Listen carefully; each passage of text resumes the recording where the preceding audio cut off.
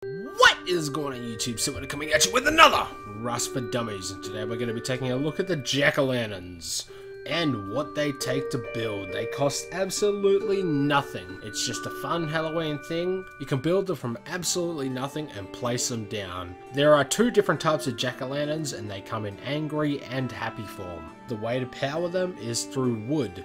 They don't give off that much light, but yes, they take wood to fuel. Anyway guys, if this video helped you out at all, please leave a like and a comment and subscribe. And as always, I will catch ya in the next video.